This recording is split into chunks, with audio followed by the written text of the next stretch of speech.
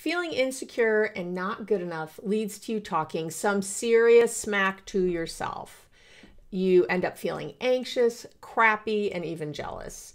Research shows that your insecurity and all that disapproval inside your head not only hurts your physical and mental health, but it also negatively impacts how both you and your partner feel about your relationship. So when you become more secure, you'll silence your inner critic and improve all your relationships, really.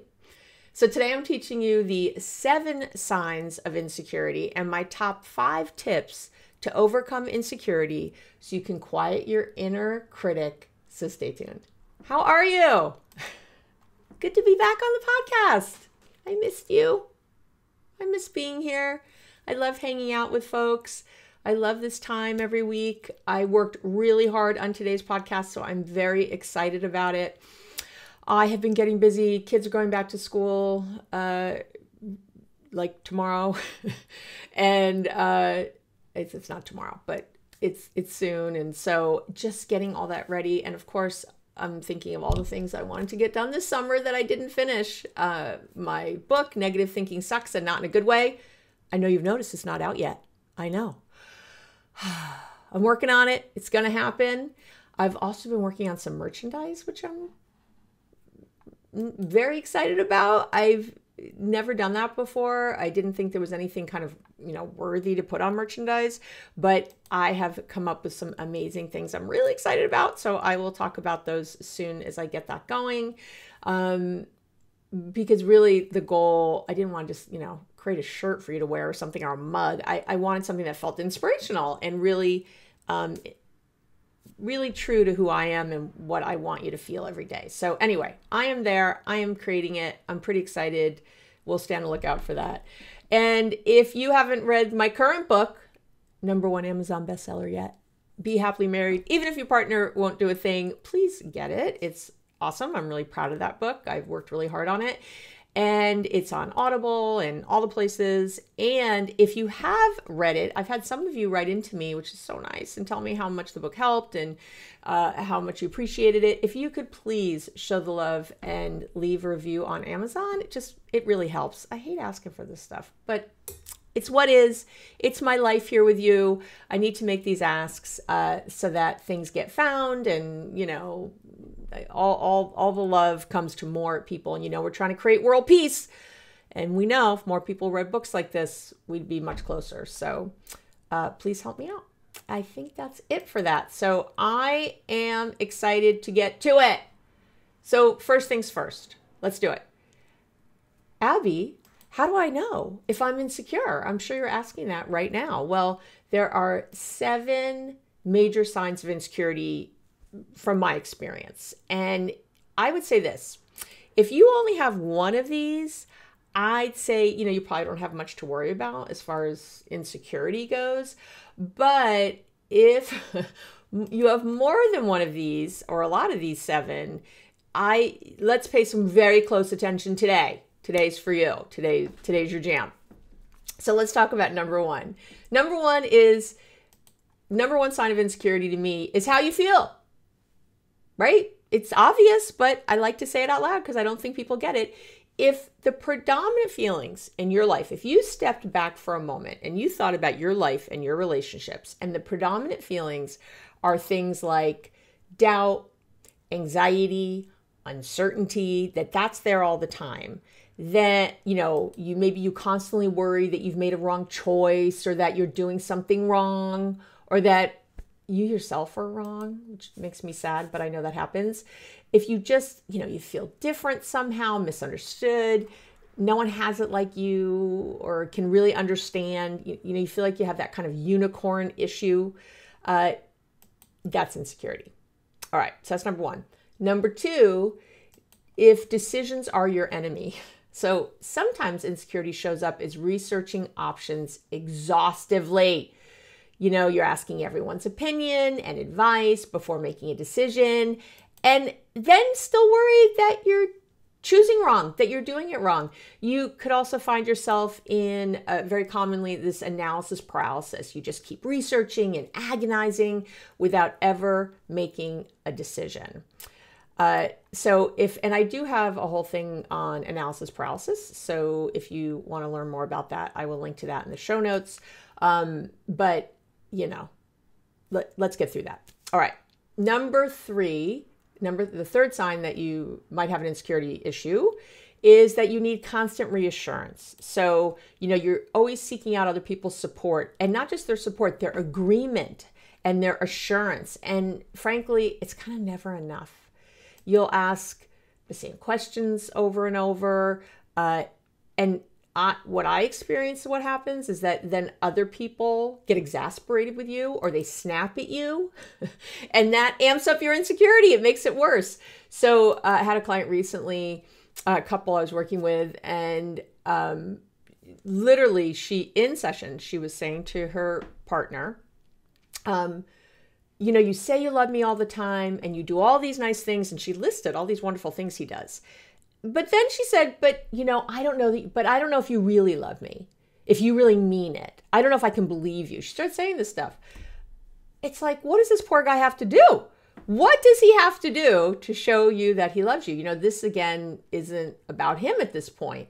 So, and that might be happening to you in some way that you don't feel good about what you're doing without someone else's stamp of approval. And you need the stamp over and over again. That's another sign. Okay. And I will, so I don't want to go too far into that. All right. So sorry, I was going to go down a road. Now I'm not going to. All right. Number 4, your self-esteem sucks. You often, this goes without saying, I would think, but I really want to point it out. If you often don't feel good enough for your partner or for your friends, or, that somehow you're something weird sheep in your family, or always feeling like an imposter at work, they're going to figure out that you're scamming them somehow, even though you work your butt off. Your confidence is rocky at best. If that's there, if you think about that, that's low self-esteem. If you feel unworthy often, another way it shows up, when you quickly dismiss any kudo or compliment, hey, that was a great job on that project, or, hey, you look beautiful today, whatever. You quickly dismiss anything like that, and you don't allow yourself to feel good about your accomplishments or how you act in the world. Again, that's a problem. And I do have, as always, another podcast on how to build self-esteem and confidence. And so I'll link to that in the show notes also. All right. Number 5 signs that you're likely insecure is the good old perfectionism. You're a perfectionist, no matter, and this can show up in different ways. I have had a lot of clients over the years who don't think they're a perfectionist, but they are. So no matter how well you've done something, how well it's gone, it's never quite good enough, or you're always pointing out what you could have done better. It usually shows up as you being a control freak, I say with love, or a control enthusiast, as I like to refer to myself. I just had this happen the other night. I made this really awesome dinner. Everyone, if you've been listening for a while, I'm a food pervert. I love to cook. I'm really into it. I'm a really good cook. I can say that. I'm a good cook. I'm a good baker and a good cook. And yet we were all eating and I was thinking, I could have done this better. I didn't cook that as long as I should have, or that was I'm always pointing out what's wrong with the meal. Always. And I'm not looking for compliments. It's the opposite. Because when they say stuff, I'm running away. I am trying to downgrade myself somehow. It's crazy. It's somehow I'm insecure, even though I really know I'm a good cook. I do. I enjoy my own cooking. I've gotten lots of compliments. I feel very confident about it. Yet here I sit doing this. It's this perfectionism quality I have. It's just never good enough. It's like, my gosh, Abby, what's the issue? So if you're anywhere in there, it's a problem. Deep down, you just don't feel like who you are or what you do is ever enough. That's really what perfectionism is. And of course, because I'm a control enthusiast, I do have, again, there's podcasts on how to deal with your own control issue or what to do if your partner is controlling. So again, I'll link to those in the notes.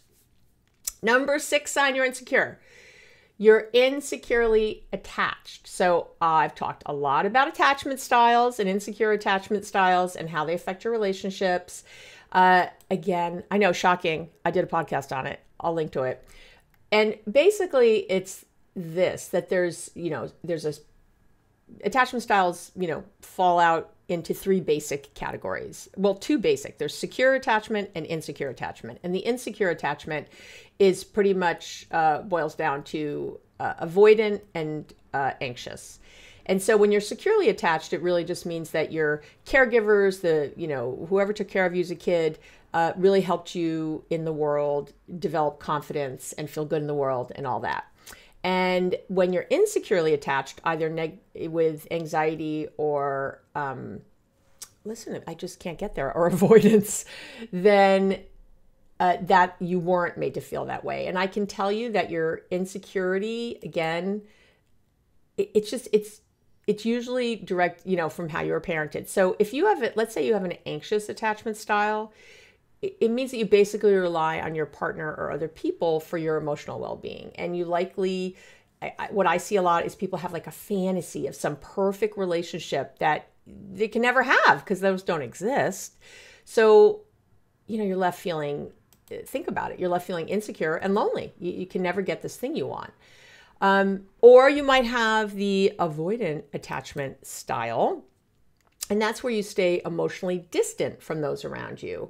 And it's interesting because I think on the outside, there's this disengagement, right? And this can actually look kind of confident from the outside, but it's not. It stems from insecurity. If you have this, you're distancing yourself because you don't trust that anyone can really meet your needs.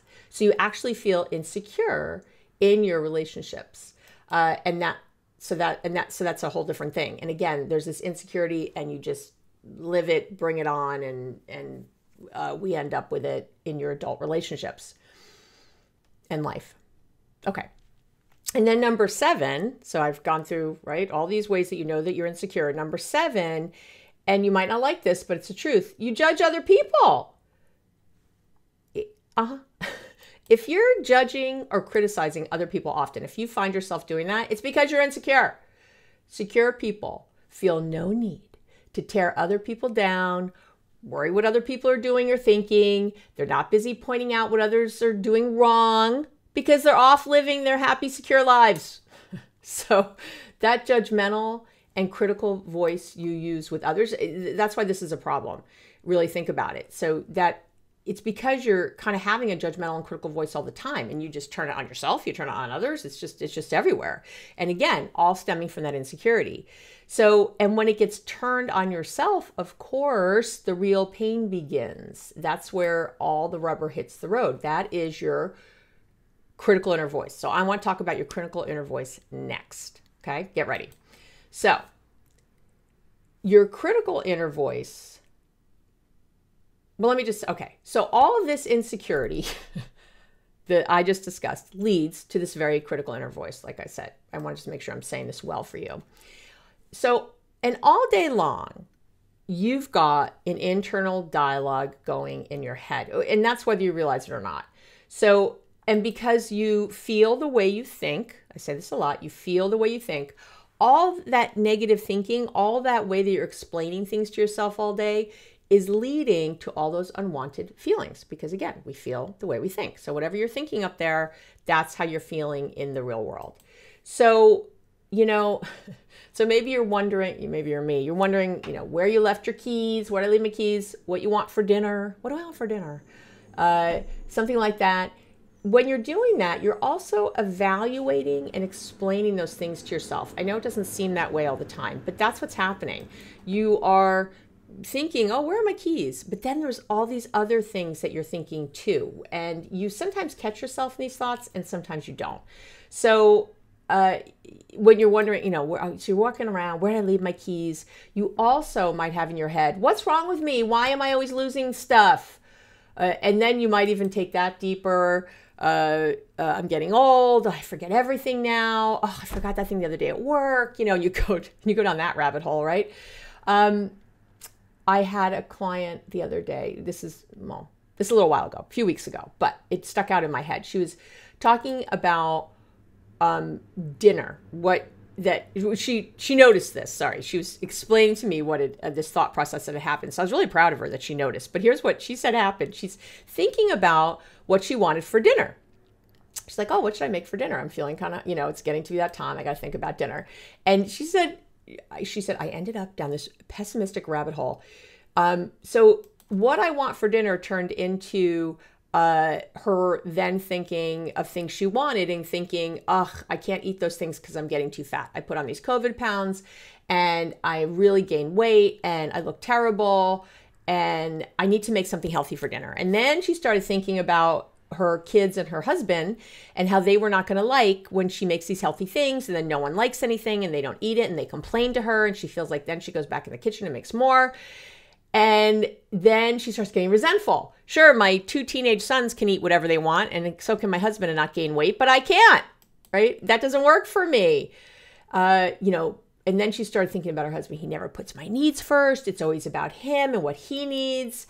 And then it really started to go left. She started thinking about how she thinks he's losing interest because of her weight.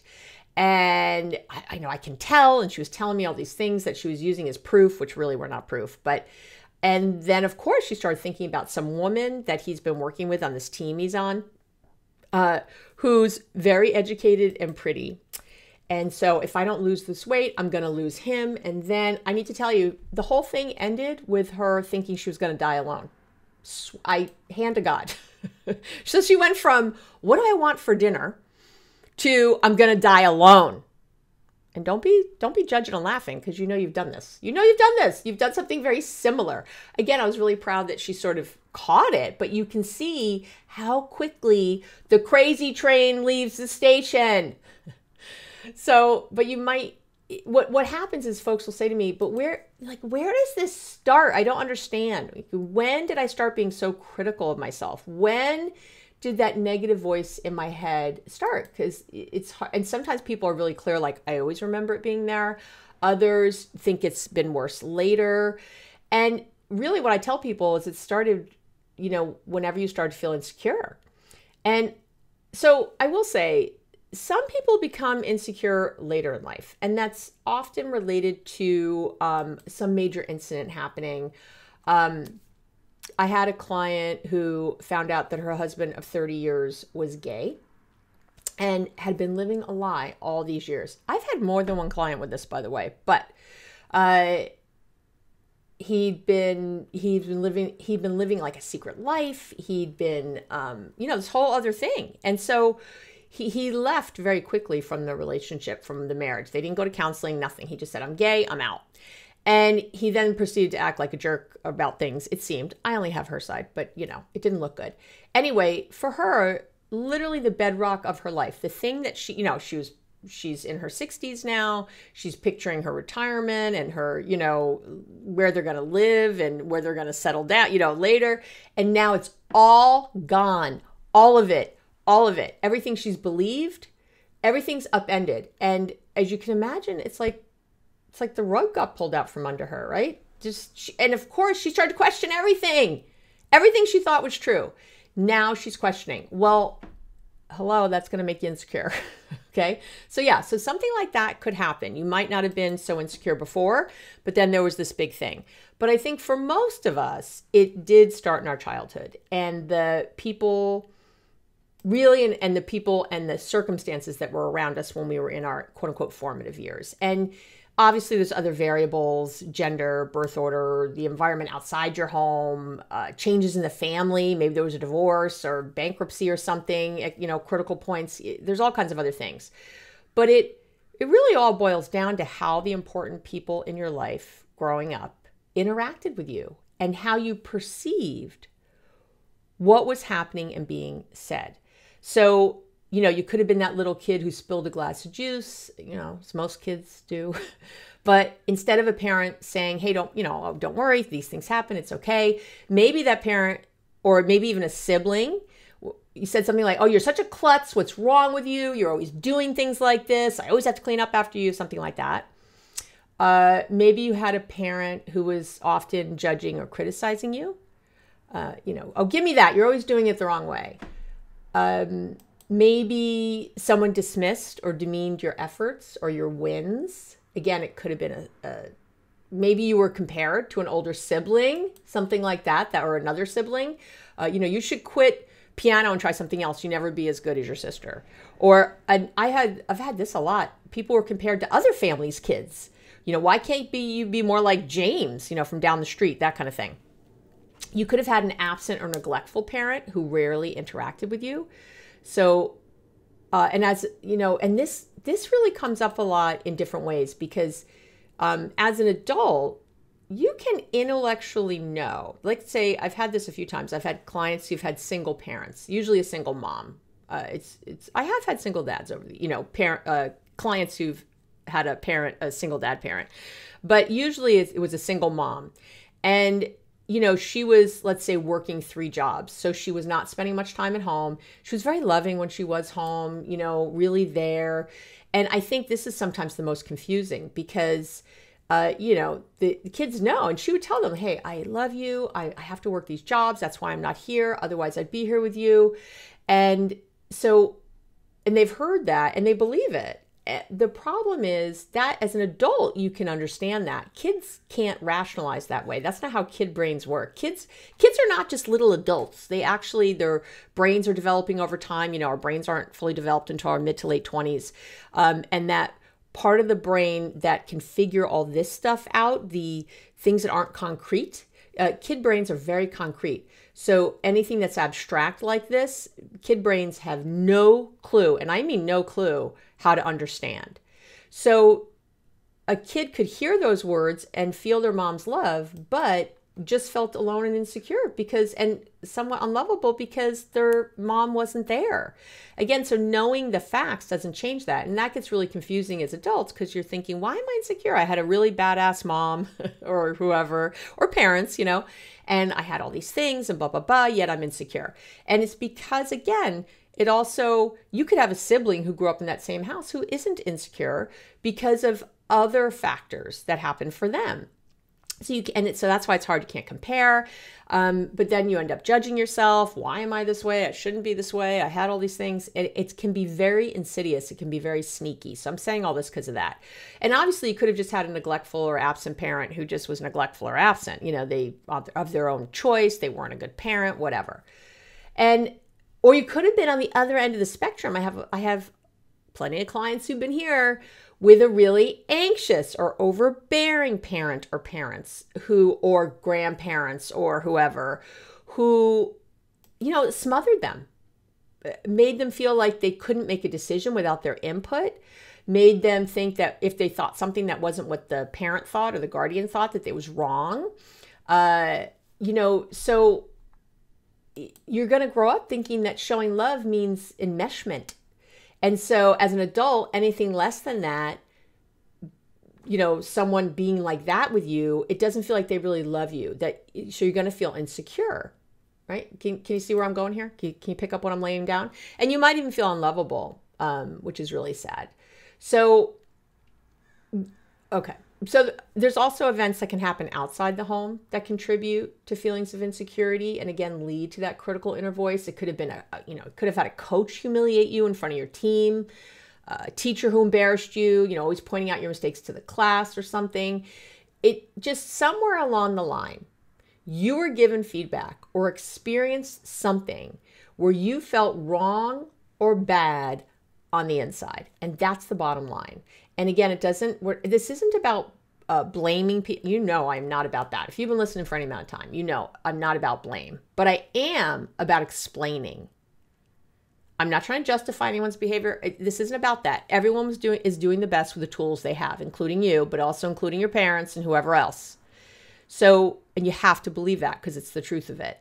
Their tools might suck, but they were doing the best they could. So it's not about blaming, but it is about understanding truly so that you can explain it. It can make sense. It can be rational. So you can then have a more rational view on why you might be insecure or have low self-esteem or whatever the thing is, or be acting, sabotaging relationships or whatever you might be doing instead of just, blaming yourself. Insecurity It's tough. There's a, Brene Brown, of course, everyone knows Brene Brown, the queen, right?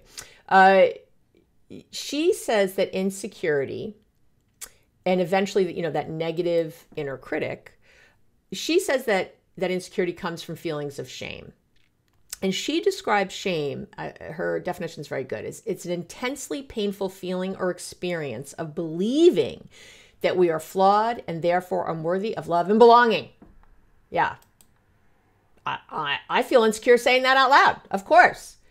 So you can see where that all comes together. And I will say that because in the end, and if you're a parent now, take this to heart. If you're not a parent yet, take it to heart. And if, okay, I don't want you to judge yourself if you don't do this. That's what I was thinking for a moment. But you do need to know that, kids need to feel accepted for who they are to feel secure. And I've talked about, unconditional love versus unconditional acceptance, and how unconditional acceptance is so much more important than unconditional love, because we don't feel the love unless we feel accepted. So you got to have that. And there's a book I read, it was a while ago, Parenting from the Inside Out. And it's by Dr. Daniel Siegel. I'll link to it in the show notes. And he says that kids need to feel these 4 S's: safe, seen, soothed, and secure. And so I know, safe, seen, soothed, and secure. So if you remember often feeling in your childhood lonely, anxious, sad, jealous, or angry as a kid, you likely didn't get those 4 things or at least not consistently. You didn't feel accepted for who you were as a kid, and your insecurity and inner critic developed from there. Okay. And there is nothing like a relationship, like a romantic relationship, to make you feel really insecure. I know. I have to tell you, I can't tell you. I have to tell you, I can't tell you. Isn't that cute how I said that? All right. I've literally worked with thousands of single people. And, in our work together, we'll be talking about their insecurities and all their stuff and their self-esteem. We're building it. We're doing all the work, right? They do amazing work. They make progress. They are killing it. They're kicking ass. And then they get into a relationship and it's all gone. Or it's maybe not all gone, but and I do tell clients this often. I'll say, hey, we can work on all these issues and we can do this while you're single, but once you get in a relationship, we're going to have to work on them again. We're going to have to do that next level of them, because again, it's the relationship that really brings up all the gunk. And romantic relationships, they stir up old hurts, those resentments, they get the insecurity juices flowing, and suddenly you got that negative inner voice. It's back full force, going. And next thing you know, maybe you're feeling clingy, desperate, or you pull back, you sabotage when things get too close. Whatever it is, you're screwing it up in some way, or, you feel like you are. And because, as you get into, or, as you deepen feelings in a romantic relationship, and your feelings of security and worth, they get challenged. So all those insecure feelings increase and your inner critic starts to get really loud. And I want to say some things I hear a lot. Something like, I'm never going to find anyone else who gets me as well as this person. No one's going to ever love me again the way this person loved me. I hear that one a lot. That's not true. Of course it's not true. There's no unicorns in the world. Let it go. He's what I explained before. He says he loves me, but I don't believe him. I don't know if I can believe him. If I don't lose weight, he's going to cheat on me. Getting told she's too good for you. Thinking I'm better off on my own. Or why do I always say the wrong thing? If I hadn't said X last night, she'd still be here. If I just hadn't texted so soon, he wouldn't have ghosted me. I'm too needy. I need to stop asking for things. And I'm not saying you might not be needy in some way, but usually in my experience, it's not neediness. It is just asking, just saying what you need and feeling like it's too much because the other person is balking. So any of that stuff is your insecurity showing up and your fear taking over. And obviously, we don't want any of that. So let's get to it. Let's get to my top 5 tips to overcome insecurity so you can quiet your inner critic. Here we go. Number 1. You're going to be shocked to hear this one. I'm going to get all Jewish mother bossy on your ass right now. It's you have to practice mindfulness. I know. I don't know what to tell you. I do not have a magic bullet. There is no pill you can take. You got to do this. You gotta. I say with love, you know I love you so much. I love you so much. It's why I harp on this so much. It's why I have so many free resources about this. If you don't practice mindfulness, you're not going to be able to do any of the tips I'm about to give you. Just not. End of. If you catch yourself lovingly, if you can catch yourself lovingly when you're acting insecure or when your inner critic is in full torpedo mode, that's when you can change it. If you don't catch yourself, how do you expect to change it? Again, I have tons of resources on this. I'm going to have them all linked wherever you're seeing this, reading this, whatever. It's all going to be there because you got to get better at mindfulness and self-awareness, which are 2 different things. Again, I talk about that too in other places. I'm not going to go into it here because, you've all heard it from me before. I will mention my download my free mindfulness starter kit if you do nothing else, so you can start making mindfulness a habit. And I'm not exaggerating. It's literally in minutes a day. Minutes. I know you have minutes. Okay. Am I done being bossy? Am I getting off my soapbox? Yes. Number 2, my second tip is you got to focus on the inside, not the outside. And what I see is that too many people are trying to base their feelings of security on external things, a partner, money, job, education, how they look. But that's like trying to fill a funnel. It never works because, think of a funnel. You're filling it in. I'm filling in all the education and the things and the working out and the eating well and the partner and all things. But you got a big leak in the bottom of the funnel. You have this hole that things are just coming out of. So that's why it's never enough. You're always looking for more. You never feel good in in your moments, or they're so brief and fleeting they go. You always have to, more reassurance, more whatever, do the next thing because you're trying to fill a funnel. And if your weight fluctuates or your relationship ends, you're destroyed. It's all over because of this outside friggin' thing. And it's not cool. It is not cool. You have to stop. You have to stop. I've said it a million times and it's the truth. We don't get the things and feel happy. The research shows it. It's from the research people. I'm not saying this as like some stupid platitude. We know it's true. We know it's true. So happy people get the things. That's kind of how it works. And when I say happy people, you don't have to run around with like rainbows coming out of your ass. I'm not talking about that. I'm talking about feeling more content and satisfied with where you are in your life in a consistent way. Obviously, all of us, me included, sometimes don't feel satisfied with something. That's fine. That's cool. But let that be a motivator and inspirational, not, negative and not holding you back. You've got to start liking yourself regardless of what's happening out there. And if you've listened to me before, you're going to hear my probably favorite quote. I always have a lot of favorite quotes from Roman emperor and Stoic philosopher. I love the Stoics, Marcus Aurelius. And he very famously said, "The blazing fire makes flames and brightness out of everything thrown into it." Do you like that pregnant pause? I'm leaving that there for a moment. The blazing fire makes flames and brightness out of everything thrown into it. You need to be the blazing fire. And anything that comes, it just creates more. It's flames and it's brightness.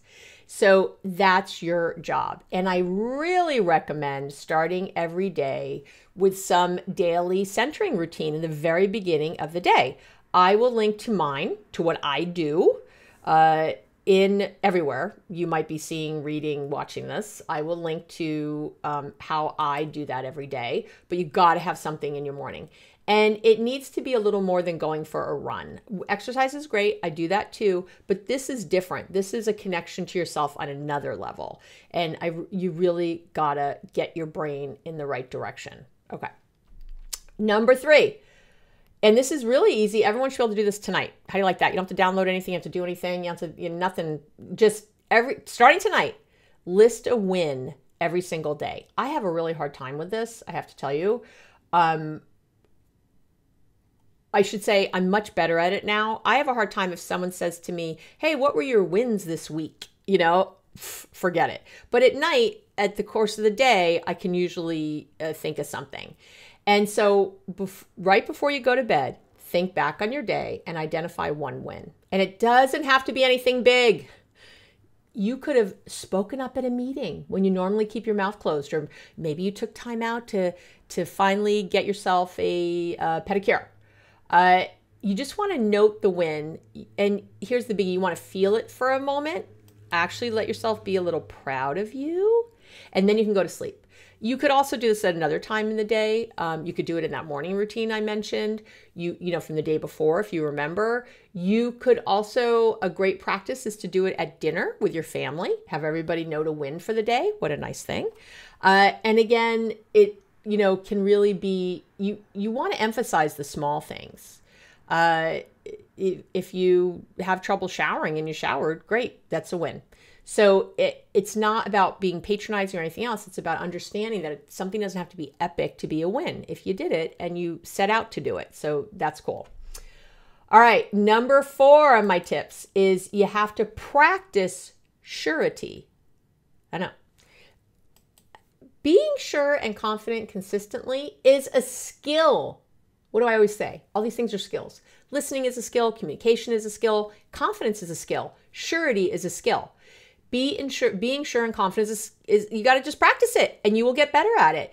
And like any other skill, right? Just, again, keep doing it. And over time, it becomes more automatic. And so when it comes to decisions, being sure, you want to set yourself up for success by creating some kind of little system for yourself. And I will tell you that this is something I do with my clients. So I'm going to lay it to you right now because I love you so much. Aren't we having fun? Isn't it great being here? I love doing this. Okay. You're like, shut up, Abby, and get to it. All right. Here's what I want you to do. These steps. So basically, here you are, you have trouble with decisions, you're not sure about things, you don't stick with it, or maybe you make decisions quickly, but then you question them later. Whatever the thing is, it doesn't matter. Here's what you want to do. So you want to put it, so I've got this thing I have to decide, okay? Where I'm going on vacation. I'm going to use an easy one. Where I'm going on vacation. Put a time limit on when you're going to make the decision or the change or whatever it is. But I'm going to say right now it's this. So it's January. I need to plan my summer vacation because I want to take a vacation. But usually I wait so long that I procrastinate and I don't do it. And it's really because I'm not sure. And I'm waiting for the best trip ever to come along or the best deal ever or the whatever. Or I exhaust, I'm just researching forever and I never pull the trigger. And then of course it's too late or you can't get what you wanted or, you're paying top dollar for a flight or something or you don't end up going because you couldn't do it the way you wanted. So whatever it is. So you're going to put a time limit on making the decision. You're going to stick to it. Put it in your calendar, whatever it is. And by that date, and don't make it super far away. Do not say, I'm going to decide by, May 10th when it's January 1st. No. Make that by February 1st at the latest. That's part of the problem with decisions. We give ourselves too long because really, let's be honest. Let's take a moment to love each other for a minute. You wait till the last minute anyway to do it if that's happening.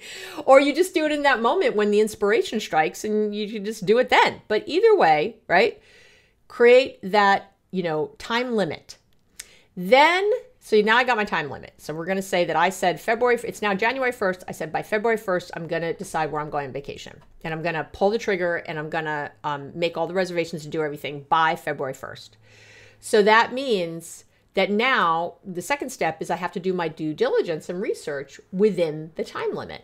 So I might schedule things when I'm going to do that. When I'm going to research, I might delegate that to someone and say, hey, can you look at this piece and I'll do this piece and we'll talk on Wednesday. I don't know, something like that. But, you really want to do your research and your due diligence. That's cool. You like doing that anyway.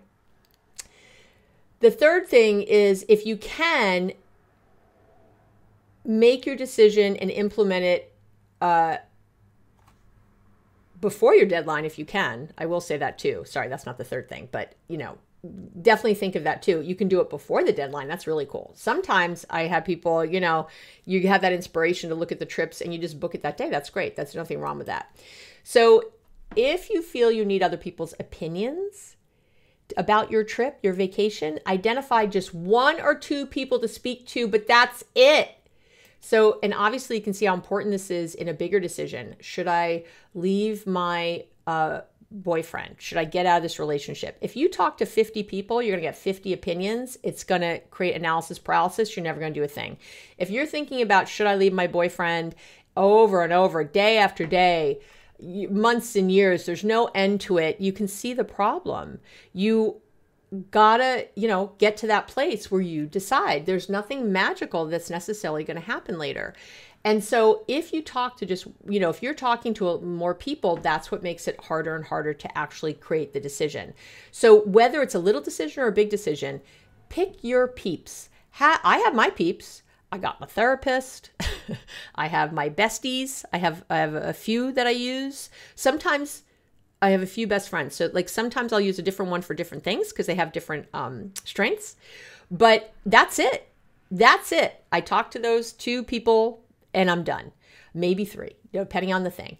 But that's how you want to think about things. So, right? So just speak to a couple. Now you have to implement your new decision or your action or your strategy by the deadline. And here's the next piece. And not second guess it. You can't second guess it. That's it. I've made it. There are no wrong decisions. If I don't like it later, I'll plan differently next time. I'll learn from it. But you can't get into that there is some all-knowing, you're not Oz, and that wasn't true anyway, right? The Wizard of Oz, that was all smoke and mirrors. So, you really have to get that, the choices we make in our lives, they're just there for learning. And yeah, you might make what you consider a mistake, but if you can see that, review it in your head as something you can learn from. What did I learn from this? What am I taking away? That's always the way to go, because you can't undo it. What is the point of the other? There is no point. It doesn't help you make better decisions later to be thinking, oh, I'm always screwing up. I'm always making bad decisions. That makes you make worse decisions later. Do you see where I'm going here? I hear it all the time. Well, I have to be realistic. It's actually not realistic to think that you're such a screw up. That's not real. Real is whatever you decide is real. Real is however you choose to look at what you're doing. So I will say this, if you need to, you could also decide how long you'll try out a new decision and then stick to that and just not second guess along the way. So sometimes I'll, work with a couple and I'll say to them, you have to come all into this couple's work for the next 3 months. You put in every ounce you have. You decide it is absolutely going to work. We are doing this. I am full in. I am, totally into this. And I'm giving it this period of time with all of my energy. And then at that point, I'm going to reassess. And I'm going to see how I feel then. What do I want to change my strategy at that point? Do I want to try something different? Because you know how it is. You'll try something and then go, oh, it's not working. It's not working. Let me try the next thing. Oh, it's not working. Let me try the next thing. And you're really, what's happening is you're digging holes halfway. There's gold if you just kept digging, but we give up too soon. But when you set out a timeline like that, it really helps you not waffle back and forth. And anytime you doubt, you can just go, nope, doing this for 3 months. Don't even have to think about that. I don't have to think about this till June 1st, whatever. That will really help you. So if you need to, you can put that on the other side. But really what I'd rather is you just make the decision, stick to it, and that's it. And you, again, don't second guess. And that last piece of that is to remind yourself, which I kind of already went over, but that, there are no mistakes. Failure is just, I hate that word. Maybe we could call it not having the outcome you originally wanted. It just, it helps you see where you do want to go. Well, now you know what you don't want. Look at what you do want. It is impossible to get through life without making choices that you wish you hadn't made. So I don't know how you can't safeguard against that. You just can't. You can safeguard against making a million of them, but in my experience, 35 years of doing this, more than, and in my own life and in my friend and all that, I can tell you from literally the thousands of people I've worked with, the ones who stop questioning their past choices and start to think, well, what do I want to do now? What do I want to learn from that? What do I want to take with me? Lead much happier lives, make better and better decisions, and really move through their lives, really get to the next place. But if you're just going to sit there and regret and doubt, you can see it's not moving. It's not helping you at all. Okay. Number 5 is collect compliments. Again, another easy one. I'm giving you like hard ones and easy ones, or more intense ones and easy ones. So people say nice things to you all the time and you dismiss it. And it's a big problem because you can't feel more secure if you're not noticing all the things that can help you feel secure. It's definitely uncomfortable in the beginning, and your mind will race to all kinds of negative chatter. They don't really mean that. Abby's saying it because I'm paying her. They're just being nice. Oh, they have some magical life. They don't know my problems. If they really knew me, they wouldn't say that. I know. I've heard it all. I see you. It's your job to ignore the chatter, suspend your disbelief, and take in the compliment. And I want to say too, compliments aren't just like, oh, you look so beautiful today or something. Compliments, it's also just anything nice that's being said. And so it could just be something about, I guess they're all compliments now that I think about it. But anytime someone says thank you, hey, thank you for, taking my kid to school. I don't know. If someone's thanking you for something or giving you a compliment, take it in. Let it sit for a minute. And there's a few ways you can collect compliments. I call it collecting compliments because you want to use them like a bank so that when you take withdrawals, you have them there. So there's 2 big ones. So specifically, the one I use a lot is if someone gives you a compliment, I want you to put your hand over your heart, just stop and say, thank you. And really breathe it in. Hand over the heart for real. I'm not making this up. Again, there's research on this. Hand over the heart, look them in the eye and say thank you and allow it in. I have had clients come back and say, I burst into tears doing it. I know. It's because you finally felt it. You finally allowed a little bit of it in. And don't be afraid. You're not going to be bursting into tears, in your grocery store. You're going to be okay. So, but you will be amazed at how well this works. And I got this from a therapist years ago telling me to do it because I suck at taking compliments, but I was shocked at how well it worked myself. And again, I started doing it with clients and it's incredibly effective. So I want you to do that. And don't dismiss, don't, shake it off, just allow it in. Thank you. Move on. And the other one that's really good is to have a bowl of compliments and nice things people said. So get a bowl, pretty bowl. It could be a box, whatever you want, but I would make a beautiful bowl in your house. Buy a beautiful bowl, stick it in your home. You could have little beautiful, you can make pretty strips of paper next to it. You could, whatever, have sticky notes next to it. I don't care. And whenever someone says something nice to you or gives you a compliment or says thank you, write it down, throw it in the bowl. Just throw it in the bowl. You could also, when people come over your house, I know this is crazy, but you can say to them, hey, could you write down something you like about me or that you think is great that I probably don't realize? And can you write it on that little piece of paper and throw it in the bowl over there? Don't show it to me, just throw it in. You can do that.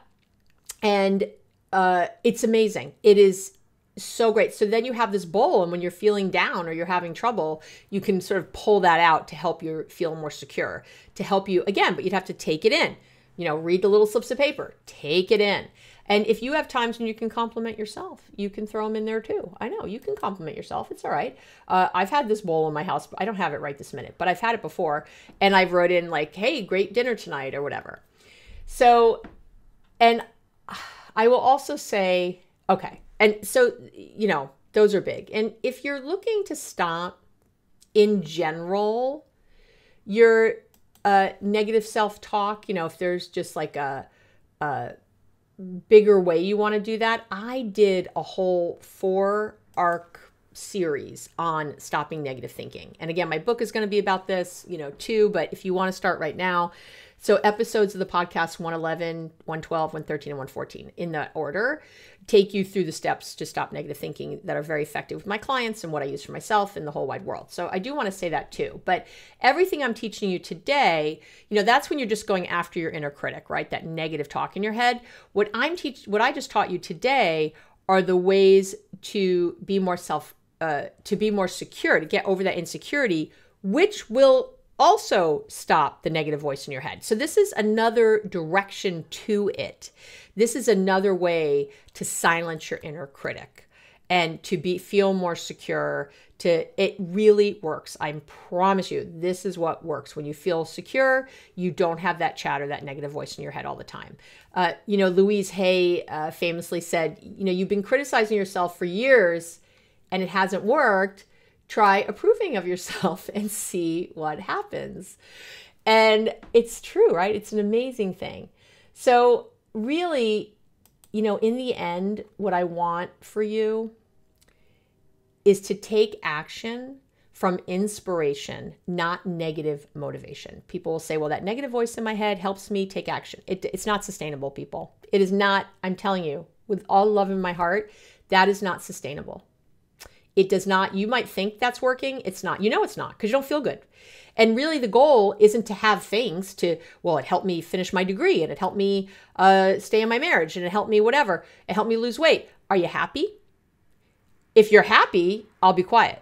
Then that's all working for you. If you every single day wake up feeling joyous, free, excited, enthusiastic, ready for your day, satisfied, appreciative, if that's happening, you wouldn't be listening right now. You would have seen this title and passed it by because it doesn't apply to you. So it's not working. You are getting things, you are achieving, whatever, but it's not working. Working means you are living a happy, joyous, connected life. That's what we're here for. We're not here to be something, to check things off a list. We are here to live in connection and joy on a daily basis. And that's what I want for you. It is absolutely possible. It's aspirational. If you don't have it yet, it's here. Think about that inspired, and take action for that to get to that. As opposed to, I don't want to have this bad thing happen. I want to avoid these negative things. And that's what's motivating you. That's what's keeping you alive each day. That is not what I want for you. I adore you. I love you. Please, I'm begging you. Start thinking about what you do want, not what you don't want. Start taking action from your inspiration and not your negative motivation. All right. We're here. We're done. That is it for today. I, as always, am very appreciative of this time together. Really appreciative of you spending, your hours with me, your minutes with me, whatever it's been, and just your intention and your willingness to hear what I'm saying. It means so, so much. So come over to the website, abbymedcalf.com/ this is the shop page where I have the mindfulness starter kit, or actually it might not be there. I lied. I might have just lied right now. The mindfulness starter kit will for sure be at abbymedcalf.com/ podcast, and it'll be on this episode. There'll be a link to it. It will be underneath if you're watching the video, whatever. Anyway, it'll be around. I promise it's there. And if you need to, you can just type it in the search engine on my website. That's it. I love you. Have a wonderful, wonderful week, and I will talk to you soon.